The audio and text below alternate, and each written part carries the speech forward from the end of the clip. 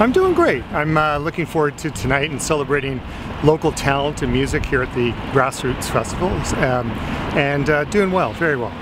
You know, a lot of people, there's a big outpouring of support when your news went up in February. Yeah. How have you been processing all of that? Well, you know, it's like everyone who's been through cancer. It's a journey, and just overwhelmed with the support of people. It's Ottawa, right?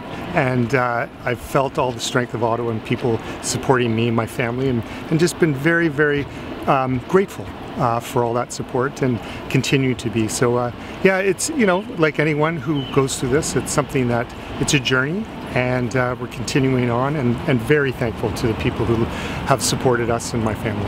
Well, just, you know, in treatment, and continue to be in treatment, and hopeful that we can, you know, take this journey further, and we'll be, you know, getting all the support which we already have had from the excellent people here in Ottawa at the Cancer Care Centre.